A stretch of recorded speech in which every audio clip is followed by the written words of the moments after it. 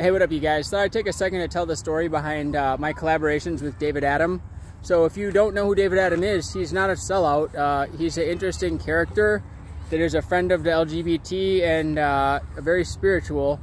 And the thing about him is that he's made a lot of cool sounds of different kinds, very creative.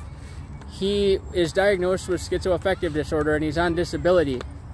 So he doesn't work jobs like I do. And he does make a lot of music. He likes to go into the country, the beautiful Oregon countryside. He lives in a small town. See my dog over there? In Oregon. And he lives with some old people that are very religious. So that sounds kind of like me, right? And he's a guy with a good vibe. And I worked on him with this song, Foothills.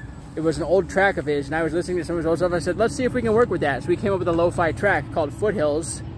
And my ex, Brianna, did some vocals on it. She has a nice voice for harmonies, and I wrote some lyrics, of course, and tracked it on a laptop, just informal kind of thing.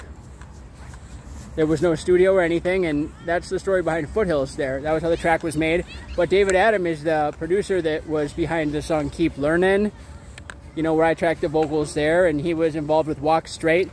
That wasn't meant to be a statement about being gay or straight. It's just more walking the straight and narrow path.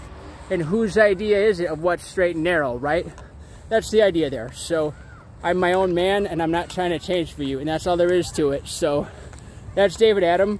He's got an emo flavoring and a lot of cool, interesting music. Might want to check him out. And I may be doing more songs with him in the future. You know, we've already done X number of things together and he's a good vibe. So yeah, that's David Adam.